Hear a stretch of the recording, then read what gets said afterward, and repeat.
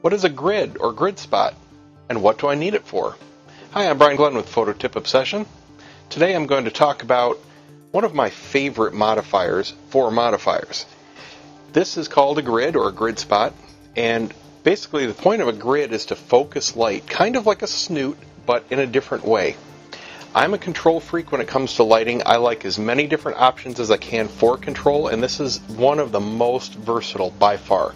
The point of a grid is to block light and focus the remaining light coming out into a tight beam.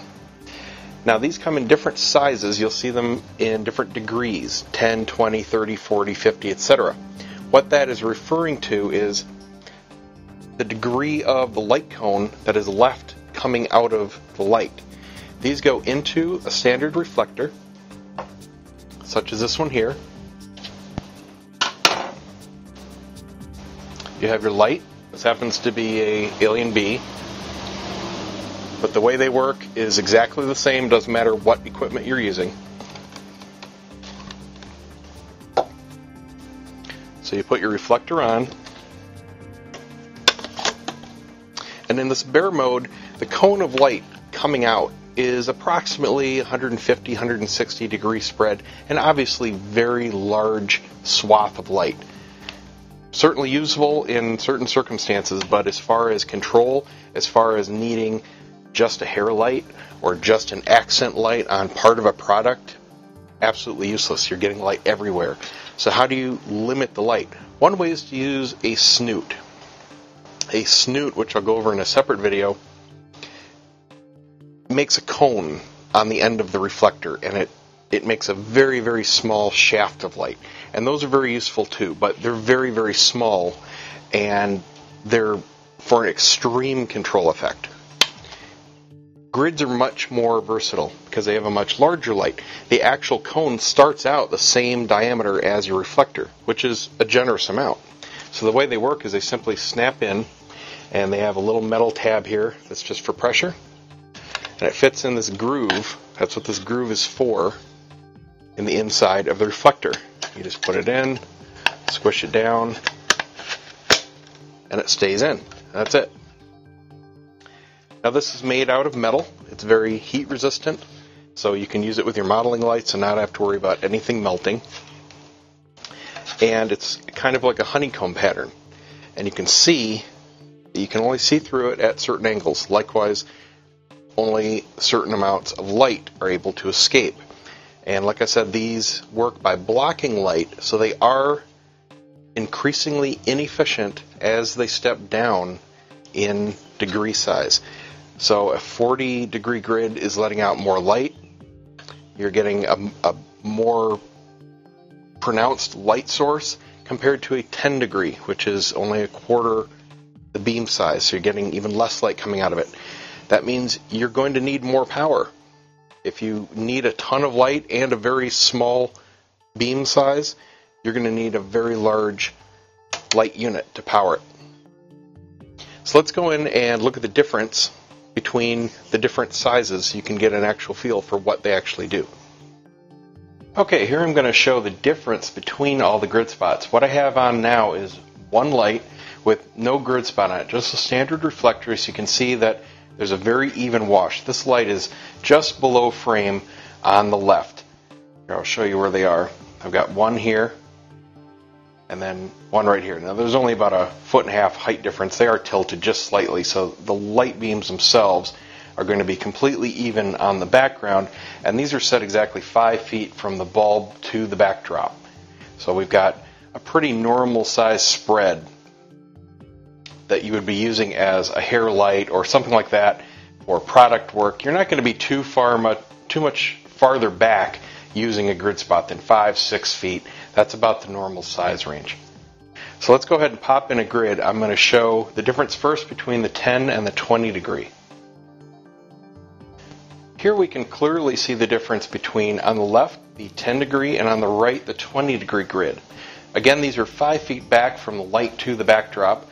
I measured the actual visible edge of both of these lights. At this distance, the 10 is giving about 1.5 foot spread, and you get about 2.5 feet out of the 20 degree grid.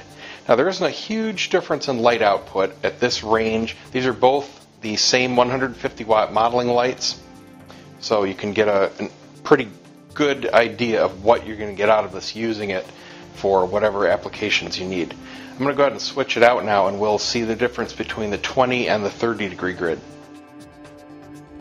Here we can see I've replaced the 10 degree that was on the left with the 30 degree, so you still have the same 20 degree shown on the right, and we've seen a marked increase in the size to the spread of the 30 degree.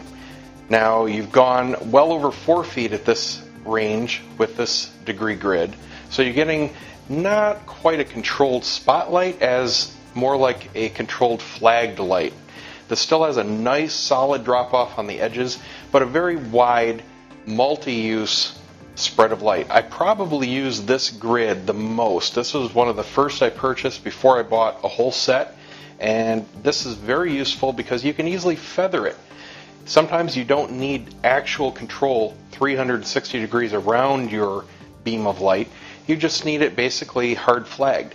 If you're doing a portrait and you need a hair light, it's really no big deal if it spills over to the front of the person, as long as it's hitting the parts of them that matter. So you don't necessarily need to use a 10, you can use a 30. The benefits are you get a lot easier control having that larger spread, and it's a little more forgiving. I'm going to go ahead and replace the 20 degree shown on the right with the 40 degree, and that's probably going to light up most of the backdrop. And now here we can see the difference going from the 30 degree shown on the left to the 40 degree shown on the right. And the 40 degree, while again you have nice lines, you can see them in the upper and lower parts of the frame towards the center where it actually starts to cut. It's still nice and controlled, but a very large light source. So again, more like a flagged light or something you get from a gridded softbox than a beam of light or anything resembling a snoot, where a 10 or even pushing a 20 degree, you could substitute the look of a snoot with such a grid. Now, one thing to note when you're using these, the smaller they go, the more light they're blocking. And that light doesn't simply disappear, it's dissipating as heat. They really, really build up inside the light. So you do not want to be using a 10, 20, even a 30 degree grid with full-on modeling lights for any long periods of time, especially anywhere that is heat sensitive or might be flammable. These get really hot. They actually will smoke, the 10 degree grids especially, if you have them behind or in front of a very hot modeling light and you go and pull that out. Sometimes the coating will actually be smoking hot. They will burn your fingers. You have to watch everything, especially when you're taking them out. Hit the modeling light off, let it cool off before you try to pull it out. So now that we've seen what the different grid sizes look like in actual application, what else can you do with grids? You can use them for modeling hair lights, accent lights on a product, just putting a wash over somebody's shoulders, anywhere you need that kind of nice tight control. They're not just for standard reflectors though. They do make them for specialty reflectors. This is a larger unit. They make them for beauty dishes, up to 20, almost 30 inches in size. They also make grids. This is another one of my favorite modifiers for modifiers, for regular soft boxes. This is a large soft box, and it has a Velcro grid on it. Just like the regular reflector grids, this one will only show light from certain angles. So you get the soft quality of the light from the soft box, but it's controllable. You don't have the spill without the grid on. These are very inexpensive. They simply Velcro on. This happens to be another Alien Bee or Pulsey Buff brand foldable softbox, and it snaps right in. I think I paid $40 for the grid. Totally cheap. Totally worth it. So I hope that really helps you understand what the Gridspots are all about, how to use them, and inspires you to use them more in your work. Get out there, have some fun with lighting, and we'll see you next time.